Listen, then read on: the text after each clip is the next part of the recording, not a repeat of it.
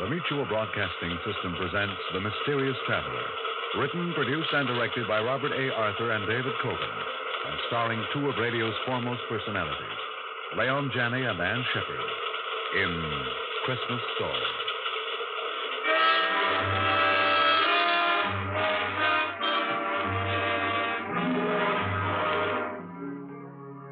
This is the Mysterious Traveler inviting you to join me on another journey into the realm of the strange and the terrifying. I hope you will enjoy the trip, that it will thrill you a little and chill you a little. So settle back, get a good grip on your nerves, and be comfortable, if you can, as we hear the tale of an enterprising young man. It's the drama I call Christmas Story.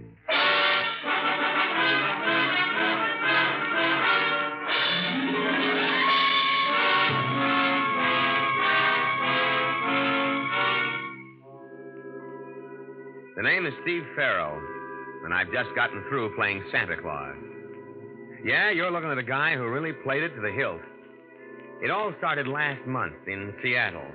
I was out of a job and down to my last few bucks. I was looking through the morning paper when I noticed this small ad in the personal column. Driving to New York, November 15th. Man wanted to assist in driving. Free transportation. Paul Harris, Hotel Royal. Well, I'd always wanted to see New York, and this was as good as any way of getting there, so I went up to this Hotel Royal to see this guy, Harris. Mr. Harris? Yes? My name's Farrell, Steve Farrell. I read your ad in the morning paper. Oh, yes. Won't you come in? Thank you. If you haven't already found someone to help you drive to New York, I'd like to offer my services. Well, as a matter of fact, I haven't. Can you leave for New York a day after tomorrow? Sure, anytime. Well, good.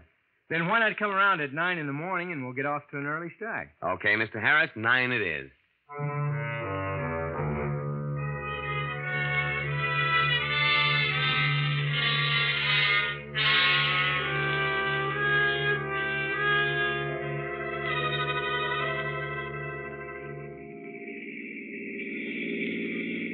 Let me know when you're tired driving, Mr. Harris, and I'll take over. Thanks, I will.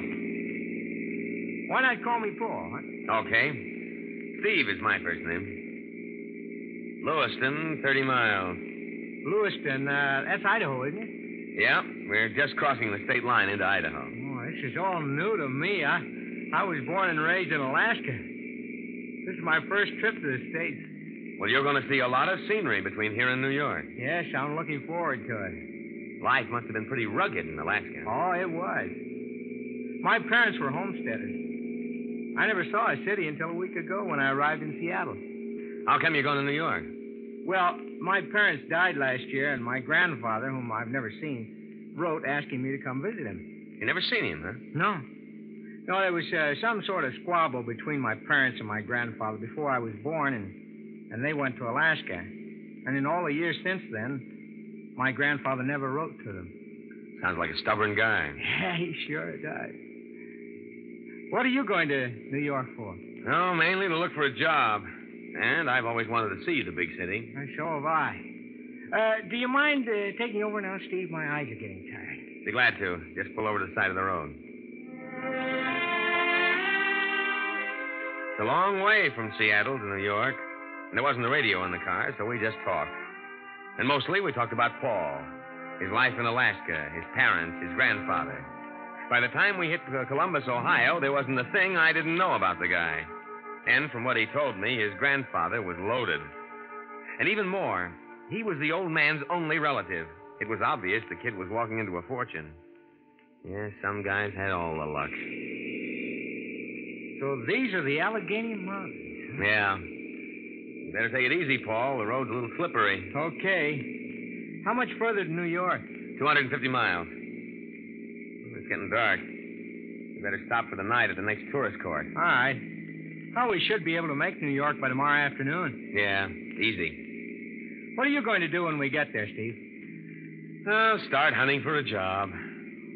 Look, Steve, why don't you come to my grandfather's house with me? I'm sure he won't mind putting you up for a few nights. Oh, thanks, kid, but don't worry about me.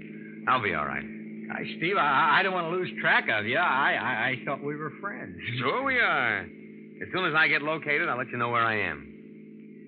You know, I thought this being your first visit to New York and mine, we might see the town together. You know, the Statue of Liberty, the Statue Empire... of Liberty. Yeah, sure. Yeah, while we're the same age, I'm afraid I haven't been around very much. I guess it's like you said, I'm strictly from the woods. Just 1 year in New York and you'll be hep to everything. Your eyes bothering you? Yeah, a little. You better let me take over when you get to the bottom of this mountain. Okay. You know, you ought to see an eye doctor. Your eyes seem to get tired awful quick. Well, the truth of the matter Hey, is... look out, kid. We're starting to skid. No, don't jam on the brakes. That only makes it worse. Now, reverse your wheel. I have. Steve, we're skidding off the road toward the mountain. Give me that wheel and do as I say. We're out of control. We're going over.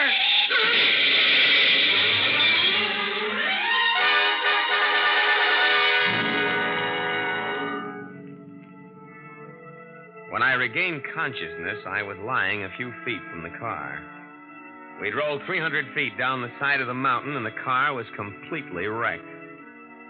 I crawled to my feet and felt for broken bones. Other than a bad gash on my head and a mass of bruises, I was okay. I limped the few feet to the overturned car and looked in. Paul was still behind the wheel. Even before I reached for his pulse, I had a feeling he was dead. Paul's luck had run out. He'd never see all that dough that was waiting for him in New York. Yeah, it was then that it came to me.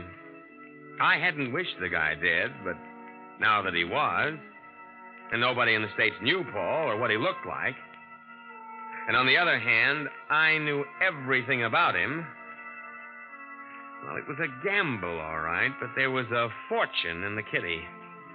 I went to work switching our clothes and all identification. Just as I finished, a state police patrol car came along the mountain road and spotted the wreck. They took me to headquarters, where I made a complete statement.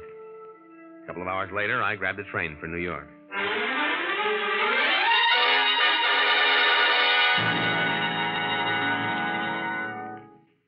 Paul, I'm George Marlowe, your grandfather's attorney. How do you do, Mr. Marlowe? The Pennsylvania State Police informed me of the dreadful accident you had. I understand a man who was with you was killed. Yes, a fellow by the name of Steve Farrell. I met him in Seattle. He assisted me with the driving. Too bad, but thank heavens it wasn't you. It would have been your grandfather's death blow. How is he? Weak, very weak, but eagerly waiting to see you. All right, come along. Yes, sir. How's that gash on your head? Oh, not too bad. It was treated by a doctor at the state police headquarters. Look, you can only spend a few minutes with your grandfather, and excitement must be avoided by all means. I understand. And here we are.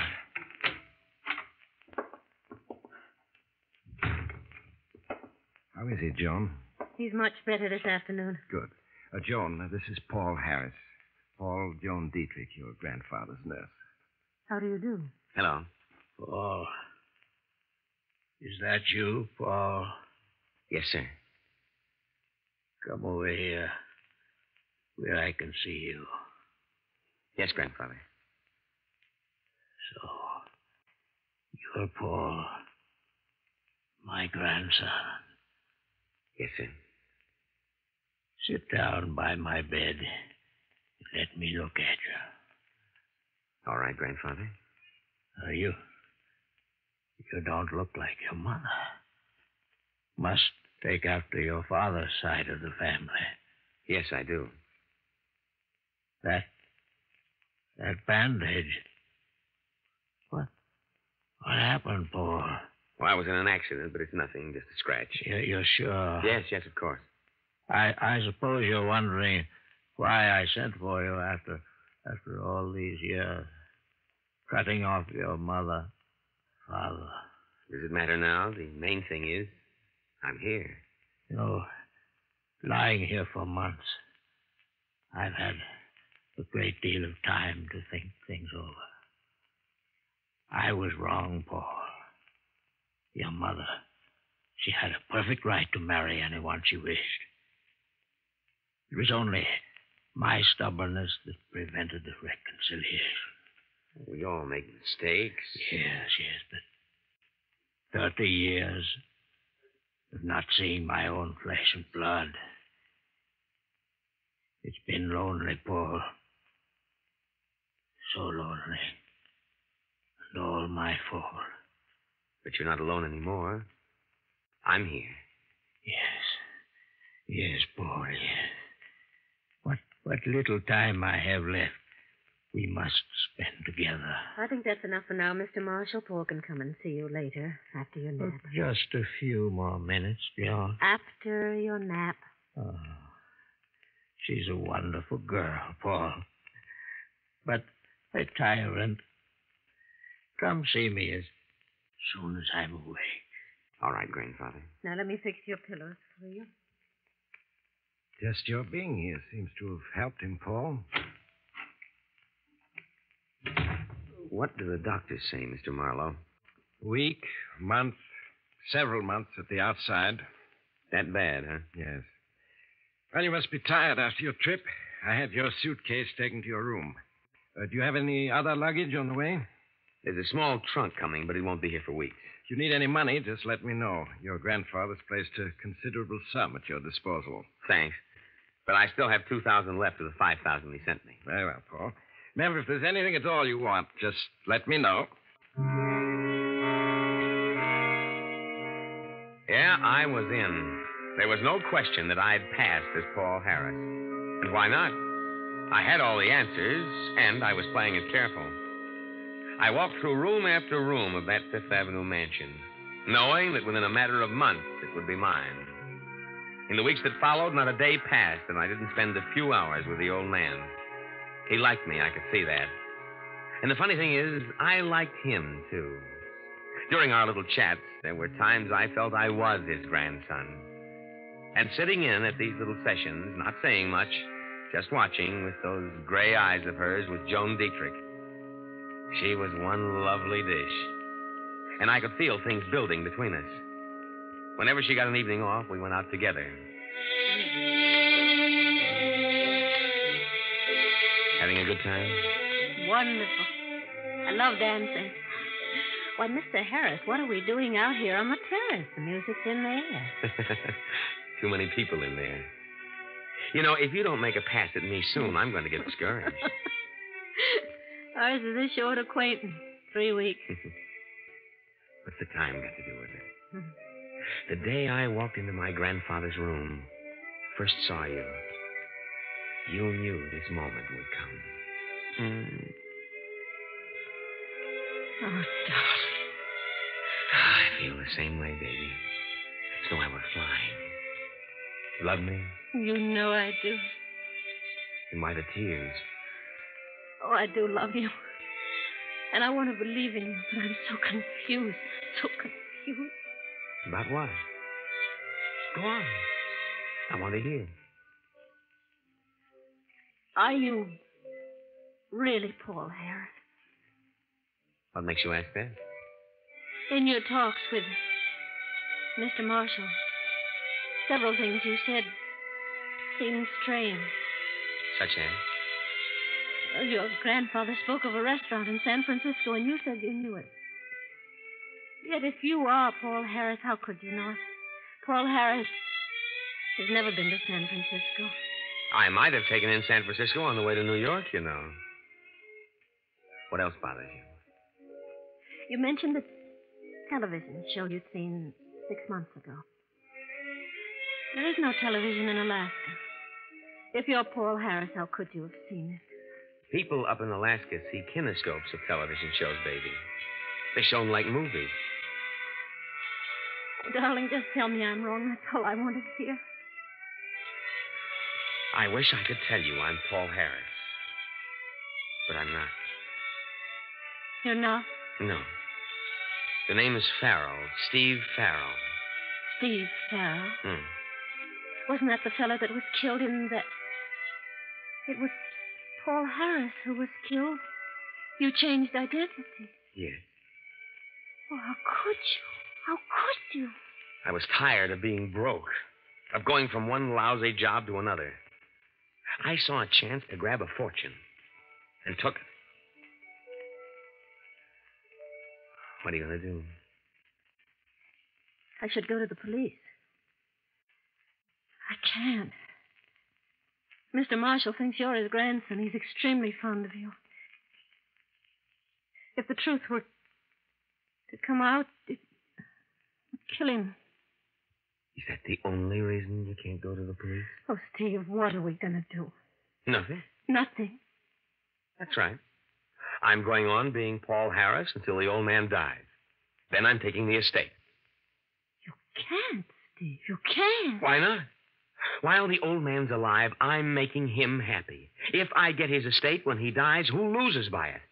It isn't as though he has other relatives. Why shouldn't I get it? No, it's wrong, Steve. It's wrong. It's wrong only if you're caught, baby. Only if you're caught.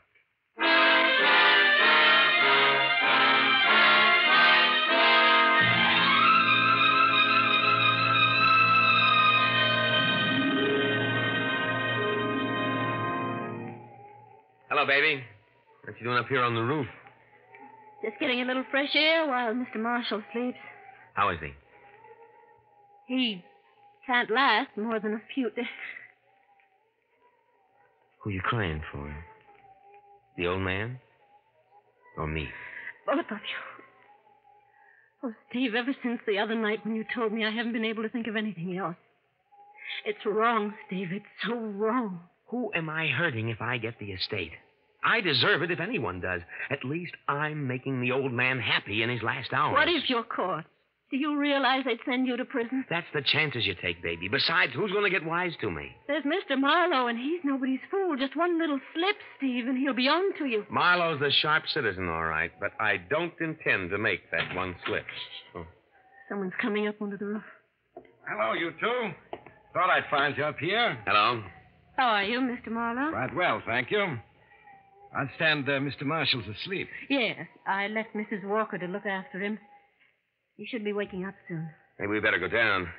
My grandfather had... Oh! What's the matter? Something in your eye, Paul? Yes, it's a cinder. Oh, left eye, huh? Yes. Well, stop rubbing it. Put your handkerchief over it. Hmm. That's it. Stings like the devil. Go on over and sit on the chair. And I'll try to take it out for you. You want me to assist you to the chair? No, I can still walk.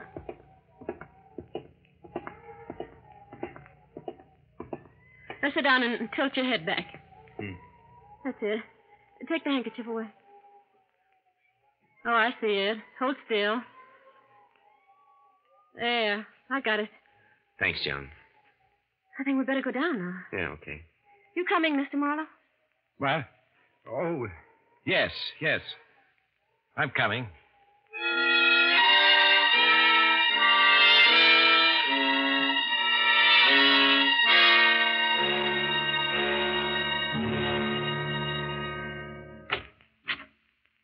Mrs. Walker said that Mr. Marshall was asleep when she looked in on him a few minutes ago.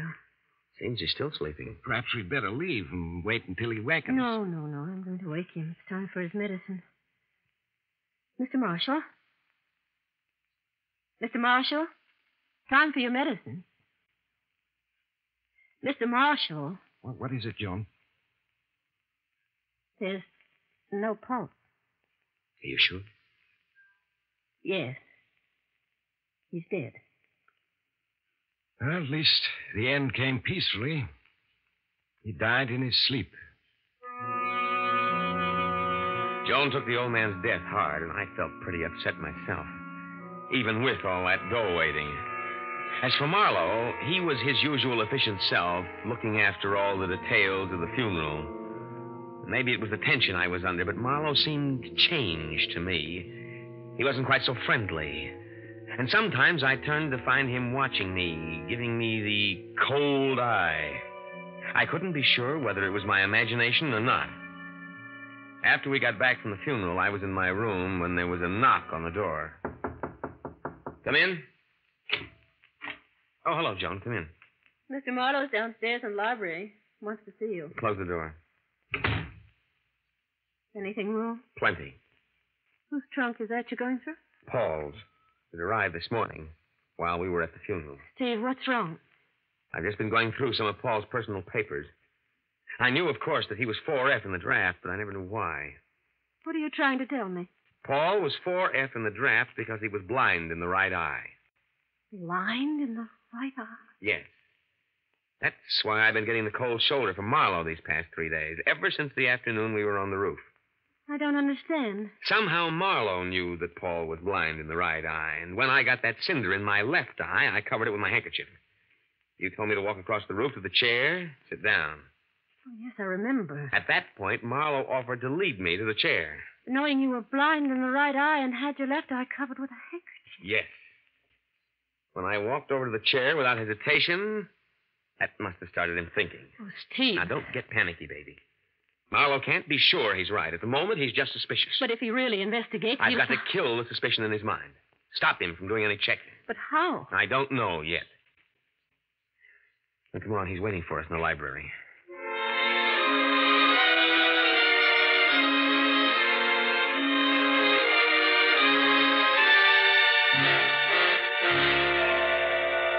Sorry to have kept you waiting, Mr. Marlowe. That's quite all right. If you'll excuse me, No, I'll go. Joan, don't go. No reason why you shouldn't hear what I have to say. Tomorrow, Christmas Day, I'll officially read Mr. Marshall's will. However, I don't think I'm violating a trust in telling you the contents of the will. 2 weeks ago, Mr. Marshall had me draw up a new will, leaving his entire estate to you, Paul. I see. He was quite taken by you, felt that you were a credit to his name.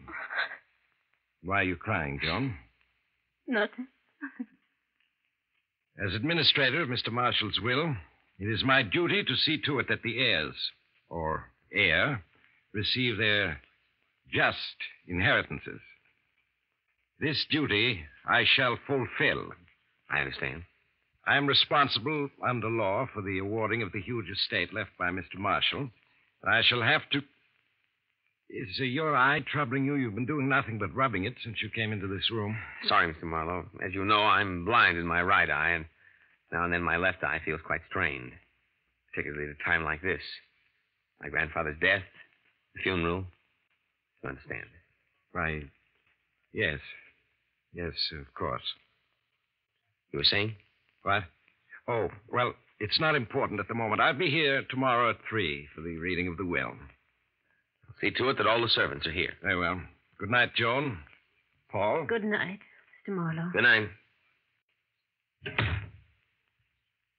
Steve, he's confused. That business of the eye, he doesn't know what to think now. Yeah, it stopped him for the moment. But only for a moment. Hard to tell. But I've got to do something once and for all to convince him I'm Paul Harris. No, I didn't get to sleep that night. I just tossed and turned, trying to come up with an angle that would kill Marlowe's suspicions. Maybe that business of rubbing my eyes had satisfied him, but I had to make sure. It was a difference between being handed a fortune and a prison sentence. This afternoon at 3 o'clock, the servants, Joan, Marlowe, and myself gathered in the library. The whole thing was over in an hour. The servants all congratulated me and left the library, leaving only the 3 of us there.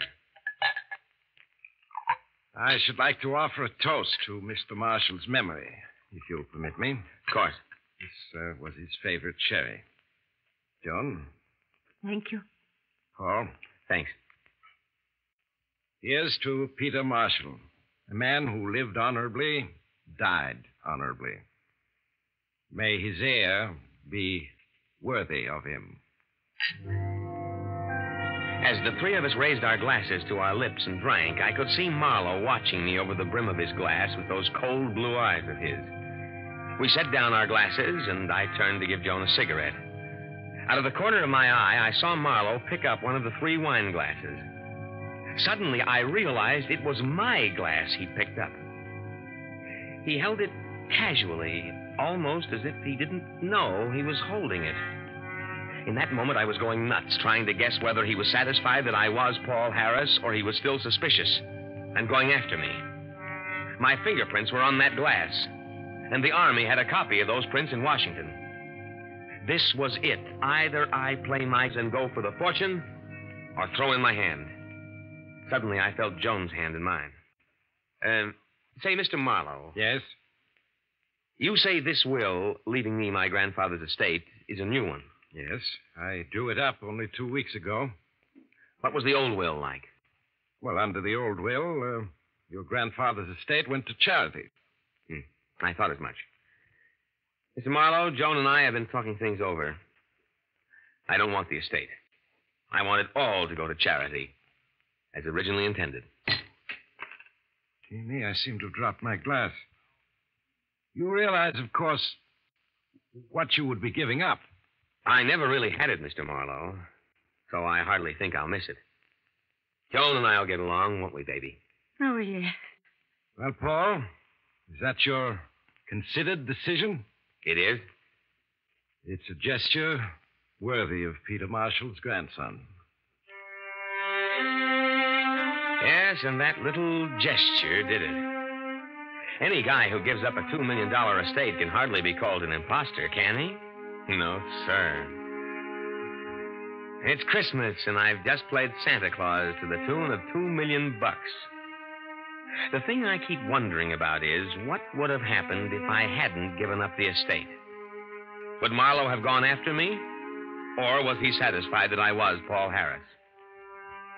Yes, sir. That little puzzle is going to give me plenty of thought for a long time to come.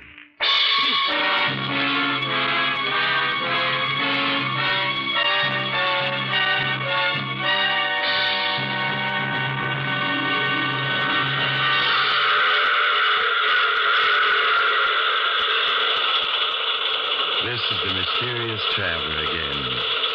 Did you enjoy our trip? Or what happened to Paul Harris? Or rather, I should say, Steve Farrell? He and Joan were married, and the poor fellow's now working at an honest living. Yes, sometimes he thinks of the $2 million estate he gave up. But then with taxes what they are, what could he have kept in any case? Only a fortune. Which reminds me of a story in which another enterprising young man allowed himself to be killed for the sake of acquiring wood. Oh, you'll have to get off here. I'm sorry. But allow me to wish you a Merry Christmas before you go. And remember, I take this same train every week at this same time.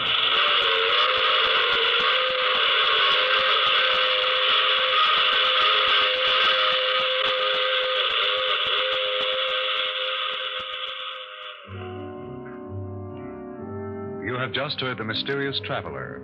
Now you can enjoy other tense and exciting tales of the Mysterious Traveler in the current issue of the Mysterious Traveler magazine, now available. In our cast were Leon Janney, Ann Shepard, and Lawson Zerbe, with Maurice Tarplin starred in the title role. Music under the direction of Emerson Buckley, composed by Richard DuPage. The Mysterious Traveler is written, produced, and directed by Robert A. Arthur and David Cogan. On this Christmas night, 1951, we send special greetings to Mutual's affiliate in San Antonio, Texas, radio station KMAC. Today, KMAC celebrates its 25th anniversary. Best wishes, KMAC, and congratulations. Phil Tonkin speaking. This program came to you from New York.